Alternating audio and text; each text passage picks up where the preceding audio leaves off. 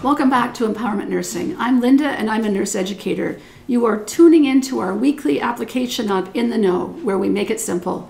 Today we're applying our live video, simplifying inverse relationships. If you missed this video, please catch it on the replay. Please comment your response below and then play the video for the correct answer and rationale. And here is our question. A patient reports to the emergency department with complaints of nausea and vomiting times 3 days. Which of the following conditions is the patient at risk for?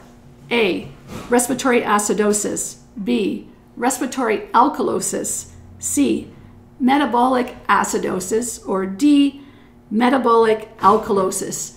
Now remember, with acid-base, we have this balance. If we lose one, we become the other. So in this situation, this person is vomiting stomach acid. So they're losing acid, they become more basic.